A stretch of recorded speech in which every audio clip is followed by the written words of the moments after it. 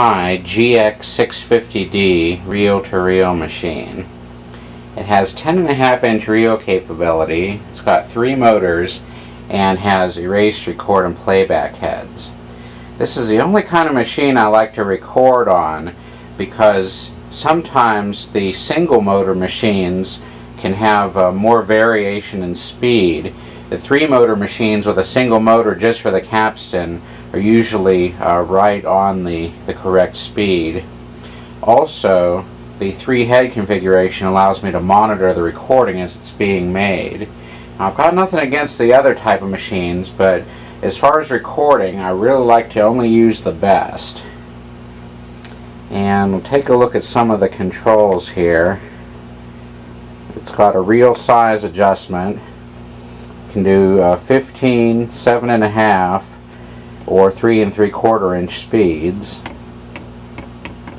That selector is to select what you record on. I just use mono because my system at home is in mono, and that way you can flip the tape over and record on the other side of it. So I set it to left. Then it's got a cue control, so you can lift the tape heads and listen to the tape as it's running when you're rewinding or fast forward. Also a pause feature. It's got mixing capabilities for both microphones and line inputs. Bias selector. I'm not sure how the sound on sound really works. I haven't really tried it.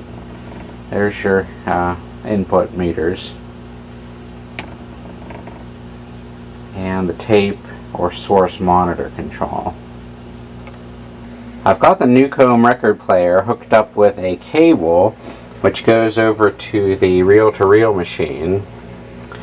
Just made up a long cable here from the output jack, and I just adjusted the inputs on the reel-to-reel machine and the output for a good level.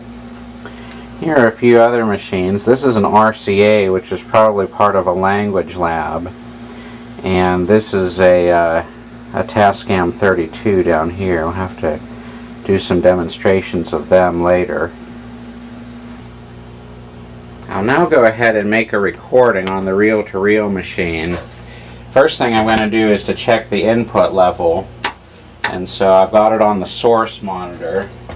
We'll just check the level here from the record.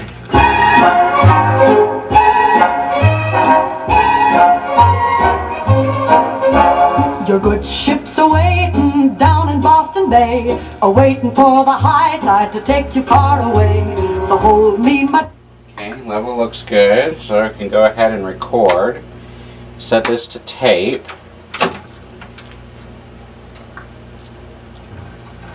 So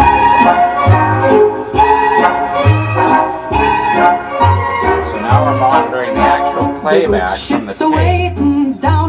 You can see the difference. To take you far away. So hold me, my darling, on the fiddle way. Let's do the Boston and hold me in your arms tonight. Love you, dear, with all my might. Take my hand and hold it tight, and we'll do the Boston fancy. Soon, my darling, we must part. The teardrops start. Hold me closer to your heart, and we'll do the Boston fancy.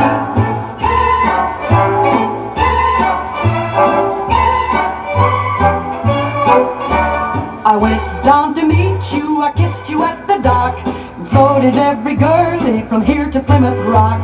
But you're mine tonight, dear, so let's forget the clock, and we'll do the Boston fancy. Hold me in your arms tonight. Love you, dear, with all my might. Take my hand and hold it tight, and we'll do the Boston fancy. Soon, my darling, we must part. Darling, if the teardrops start, hold me closer to your heart, and we'll do the Boston fancy.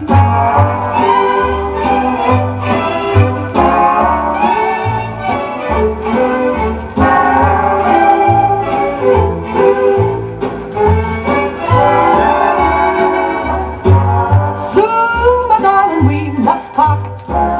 Darling, the teardrops start. Hold me closer to your heart, and we'll do the Boston Fancy. We'll do the Boston Fancy. We'll do the Boston Fancy. Okay, we've completed the recording, so it's on tape. We'll rewind. Here's how the cue function works. It partially lifts the tape lifter so that you can hear it as it's rewinding. Okay, that was a previous recording I'd made on that tape.